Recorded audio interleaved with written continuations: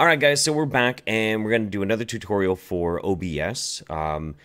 If you watch the first one, you know the basic setup, how to make sure your OBS is streaming through YouTube, how to access your stream key, and the basic fundamentals of setting the whole thing up, as well as the basic fundamentals of how OBS works, which is a matter of scenes and sources. Now, we're going to get a little bit more in depth into this, and this is more talking about the concepts and the interesting things that you can do for building your scenes and how they need to be built effectively. So when I'm doing the YouTube scenes, we're going to use the YouTube scenes as basically the standard by how I do a lot of the things that I do. So let's go ahead and take a look at two of the basic scenes that I always set up for the Saints. We have the Saints main, and that'll usually have my camera, and then it will have Nick over in the Skype window. But when we want to watch something, I have a second scene set up that's right here. And I showed you this in the last one. And what this has is a PNG with a cutout for where I will put our video coming through that we're watching. And then I'll have my camera and his capture from Skype right there. So that way we can switch back and forth with a simple click from scene to scene. And then underneath it, I also have one for guests, and then guests plus watching the vids. So we're going to come down here to our test scene, and I'm going to explain how basically I get this whole thing set up. First and foremost, let's grab a background. We'll grab, say, we'll grab one of the Saints ones. Let's see. Saints main image. Good enough. And we'll make sure that's on the bottom. Everything else is going to be up on the top. And people start messaging me on Skype. Let me turn that off. There we go.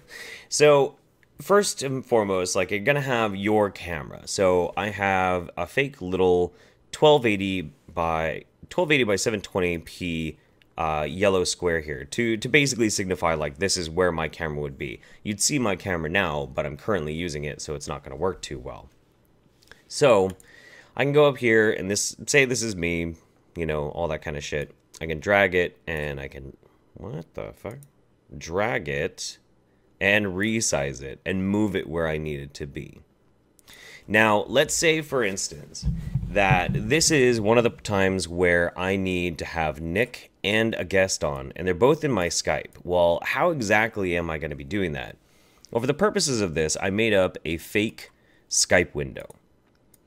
So let's pretend that Nick is, say, the red square and our guest is the yellow square. Well, I need to figure out how exactly it is that I'm going to be able to get that and arrange it how I need to. And for that, we're going to do cropping. And cropping in this is actually really easy. You hold down Alt, and then you grab the sides, and you can squeeze them in. And so I'm going to crop out everything except for Nick's camera. And then it's going to operate just like any other, and I can resize it. And I can bring it up and try and make it as close to mine as possible. There is, unfortunately, I haven't found a good snap feature on this that helps me align windows, so I kind of have to eyeball it, and every now and then it doesn't seem to show up right. But is that it? Is that like the sum and total of it? Well, no, because where's our guest? How are we going to do that? And for that, we're going to need a second source. Okay, so I basically went and I got another capture of this image. Now, keep in mind, when you're doing this, if you're capturing Skype, you're going to be going to window capture, not image. But it's pretty much the same damn thing. So we already have my camera, Nick's camera, and let's say this second yellow one is going to be the guest. Then I just do the same thing that I did with Nick. And I would crop it like so, and then reposition it as it needs to be. Really, really basic stuff. Resizing, cropping, make sure everything fits how you want it to fit. Now, a word of warning though, when you're using something like Skype, is when people drop out or when they add in, all of the images resize. So when we do the YouTube Saints, we usually have to call the guest before the show starts, and then I set up the scenes to make sure they're going to fit exactly how they need, and then hang up on them and then call them back like during the show. But even if it's somebody like, say, we did it with Crouten T, and Crouten T didn't have his camera on, well, you still have to arrange it because their icon will still pop up and it will still squish Nick's camera out of the way. So it's a really good idea to make sure before you go live, if you're going to be using something like Skype, to make sure it is arranged how it needs to be. Now, before we get into filters, there's one other thing that I kind of wanted to make a little bit of a mention about, and that is sources. You do have a mixer here, but you can also add audio sources. Now, I'm not going to get into how to do it, but there are things like virtual audio cable and a bunch of other different programs that will give you separate audio channels that you can then use for whatever it is that you want to do. So, for instance, when I do the Saints in the holding screen, let's get it right here. And that's from the last time that we were live 2 weeks ago. And we had Magog on. Oh, yeah, that's right. So you can see right here I have an extra audio one called Extra 1. And that basically goes to an extra audio channel. And when I was playing the intro music, I used a program like Audacity, and I made it go to that audio channel. That way, I could mute everything else that was going on my computer. My mic, Nick's mic, because it's coming through as desktop audio. And that way we can still talk, but the music is playing in the background for you guys while we're getting set up and we're talking about the last little things we need to do before we go live.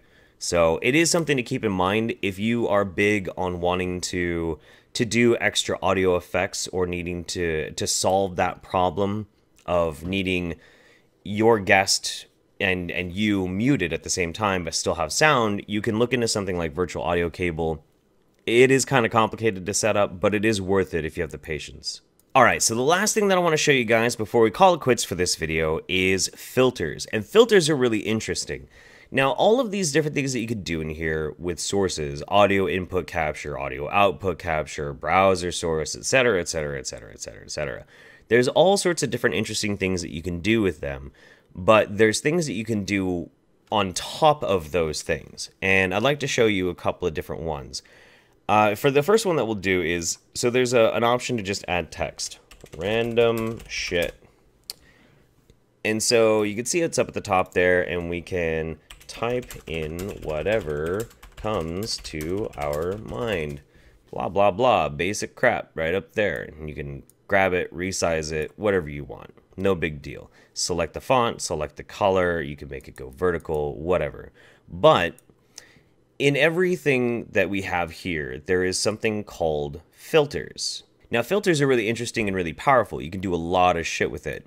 I like to do a ticker during the hold screen for the YouTube Saints. And one of those things that you can do is called scroll.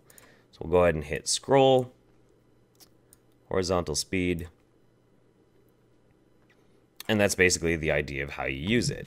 And that's pretty basic stuff. But you can get a little crazy with some of these things too. And I mean really, really, really nuts. There is all sorts of crazy stuff. Render, delay. You can sharpen your images. Crop things that way if you wanted to. But the way I showed you with cropping is way easier. But then we have something called chroma key. And this is where you can do some really wild shit. So right here we have our fake Skype window. And let's say you have something like a Google Hangouts. You still want to use Google Hangouts because it's easier for people to talk to you, but you want to have the control of your live stream and you want to be able to do something really interesting with it. Well, obviously, you can use cropping methods to get, say, like the participants down on the bottom. You could crop it again to have their main camera or whatever. But something I've seen other people do, and the Open House does this, is they use chroma key. So chroma key, we'll go up here to filters. Let's add chroma key. And so right here it says key color type, green, similarity, smoothness, blah, blah, blah, blah, blah. What you could do, go to a custom color, select color, and you can pick any color you want, or pick screen color. Now, with that done, let's tone down the similarity. But with that in place, that has now removed that entire gray background from where it was. And what the Open House does, which is really interesting, is he'll have only people's icons show up, not their cameras. And so usually in Hangouts, you know, you'll have the circle and then they talk and it ripples out. he uses chroma key to basically strip all of that color out from behind it so it all shows up on his background image. And it looks great. It looks absolutely phenomenal. And you can do all sorts of crazy stuff. It's just really trying to find what kind of trick that you want to accomplish with whatever you want to do with your stream. So I hope that helps. I hope some of these tips will help you guys do your own creations, change things up, make them really, really wild. I like to experiment with it. Sometimes the process of building it is even more fun sometimes in the streams. Like for instance, I have my Thirsty Thursday one right here. And this is really fun, and it gives me a good idea to tell you one last tip before we go. Let's get rid of the Firefox. This is all basic static images and stuff. There's a layered TV, a layered my body. Right here is where I have a chat. Usually my webcam will appear in there. And then I have all sorts of stuff. I could stick my Chrome up here, my Firefox. I can have a separate window for my super chats, like whatever I want. And it looks funny and interesting, and it's something more than just like a really basic, dull, boring live stream. Now, the last thing I want to show you is really, really cool.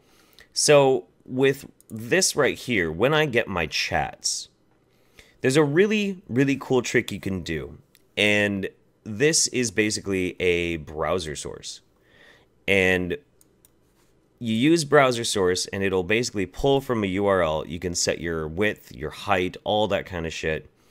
And what I'll do is I'll go to the stream that I'm going to be broadcasting from. Before I go live, while I'm in my control panel, you can click on watch page. It'll go to the page that everybody else is going to be viewing. Then when you're there, go over to the chat, click the little triple buttons to get it to pop out. And when it pops out into a separate window, copy that address, put it in a browser source, and then you'll get your chat scrolling without you having to have it even open on your computer, dumping into your stream. So it's just another little interesting and fun little tip for you guys. Anyway, that's going to be about it for now. If I come across any more interesting, new, cool ways to just be a ninja with OBS, then I'll share them with you in another video. If you find some cool tips, by all means, share them with me, send them to me on Twitter, comment on this video down below. I'd love to see them. I can't wait to see what other people do to just try and spruce up their streams and maybe like use this and take their production quality and efforts to the next level. So with that out of the way, I hope everybody has a fantastic day. I'll see you next time.